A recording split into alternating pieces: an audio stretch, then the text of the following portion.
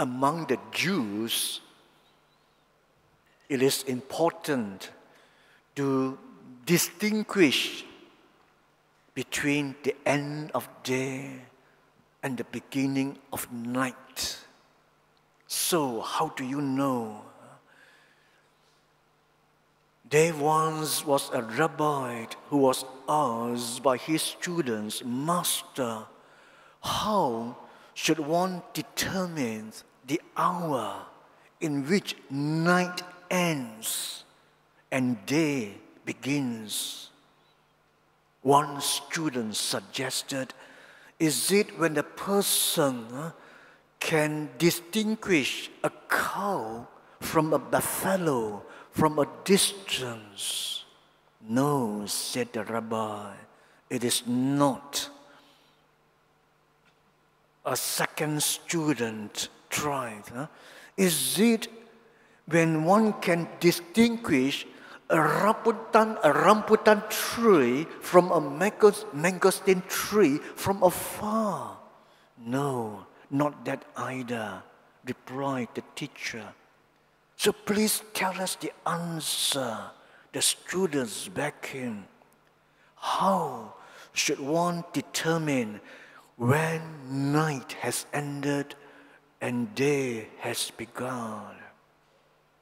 And the rabbi said, "It is when you look into the face of a stranger and see your sister or brother.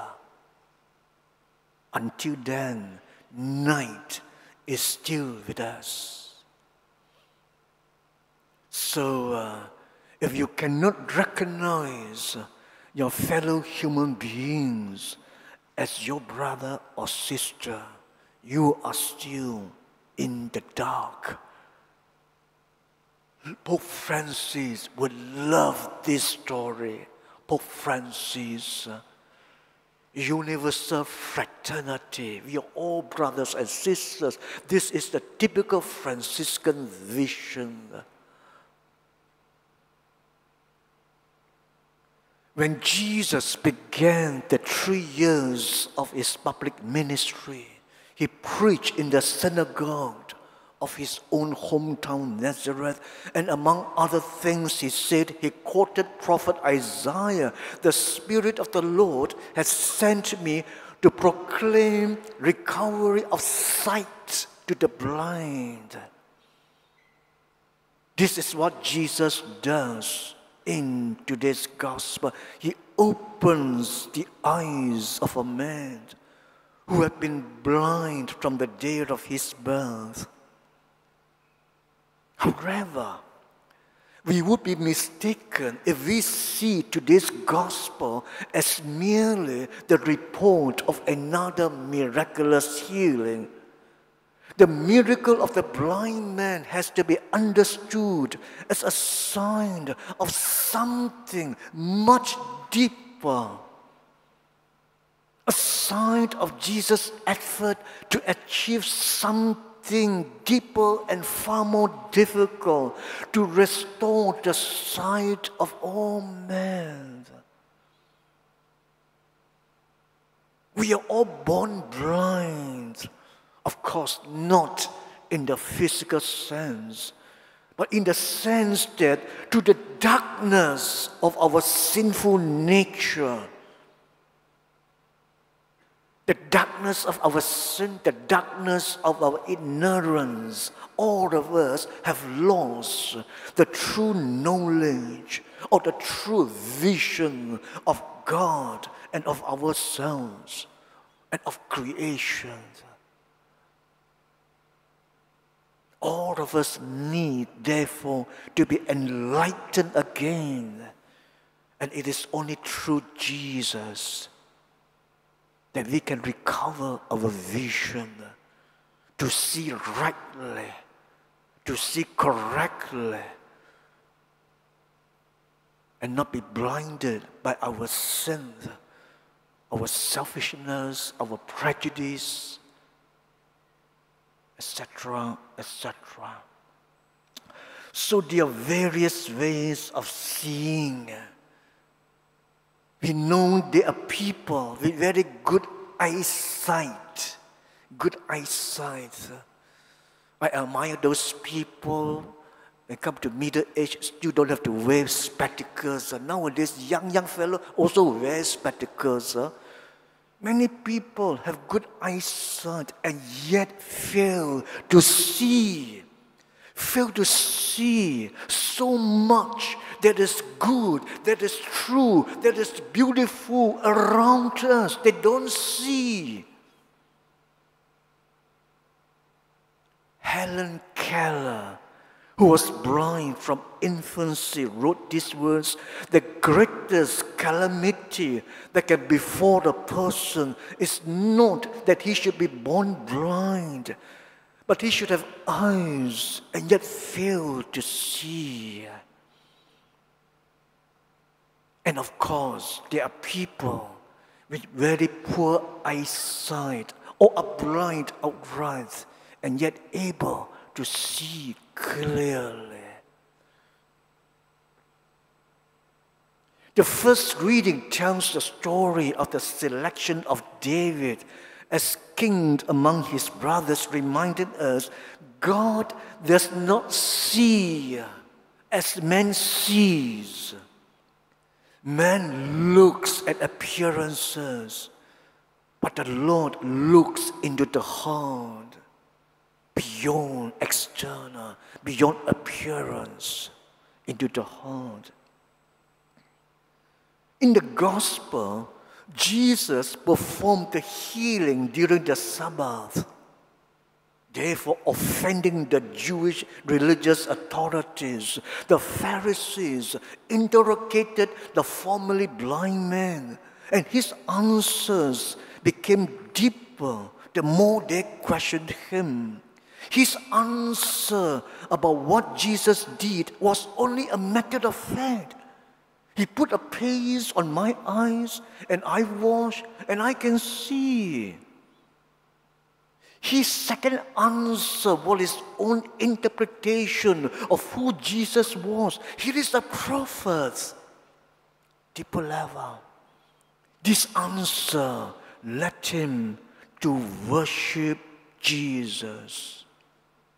Yes, he was now able to see physically, but most importantly, he was able now to see with the eyes of faith. The eyes of faith. The Pharisees, however, remained blind. So sisters and brothers, the most important eyes are the eyes of faith. It's the tradition, call it the third eye, the eyes of faith. The most important vision is the vision of faith, and for us, the vision of our Christian faith. That's why it is so important to know our faith well, know our Christian faith well, in its breadth and in its depth, because we live life from this Christian vision. How we look at people, how we see people, how we see creation. It's the vision of Jesus, the vision of our Christian faith. So today's gospel story is essentially a story of faith, and its climax is when the man makes an act of faith in Jesus when he professed, "Lord, I believe," and worship him. He became a disciple of Jesus. The blind man who gained his sight, who gained his sense of sight, became a witness to Jesus. At first, the man was merely telling his story, as I say, as a method of faith, The third time he was asked to tell the story, I said he was a bit annoyed, He's a bit annoyed. I already told you already, and you did not listen. So now instead of becoming intimidated, he gained the courage and answered back. He got the courage, not like the parents, and answered back. If this man were not from God, he could do nothing. Of course, because of this, the leaders of the synagogue expelled him. It was the healed man's faith that gave him the courage to speak. It was his experience of Jesus that turned him into a witness to Jesus. Ironically, in this story, a blind man became a witness. It was his disability that became the starting point of discipleship. The same thing happened to St. Paul, the apostle. After his experience of the risen Lord on the road to Damascus and becoming blind, and then after regaining his sight, he became a fiery missionary disciple of Jesus, an effective witness to Jesus. After that, no one could turn St. Paul away from his convictions about Jesus, no matter the beating, imprisonments, and all manners of persecutions he underwent. Sisters and brothers, we ask ourselves, how strong is our faith convictions? Our faith in Jesus and our courage to bear witness to Jesus. So sisters and brothers, this is a good time to do a Lenten review of our life. Is there any event that challenges your faith? Can we look at these events not just as a matter of facts, but go beyond them? Try to see them with the eyes of faith. Seeing God's hand at work in all things. This morning when I was popping at the JP2's hall sessions, the speaking, I caught the word, seeing God in all things. A typical Jesuit spirituality. See God in all things. Seeing God's hand at work in all things as means, an instrument to purify us, to sanctify us. So just as the man's blindness led him to Jesus and the light, let us allow our weakness, our frailties, our failures, our incapacity bring us to discover our need for God's mercy, for healing, for spiritual renewal and growth in the life of the 8 habits. And to you, our dear RCIA elect, you have gone a long way in your faith journey, in your gradual discovery of Jesus and His church, and you are now willing and ready to make that act of faith in Jesus and to become His missionary disciples on your day of baptism and confirmation on Easter Virgil. This light of faith in Jesus will be God's gift to you in baptism. Let us pray. O Lord, heal our blindness. Help us to see everything from the eyes of faith. Lead us from the darkness of ignorance and sin to the light of faith. Amen.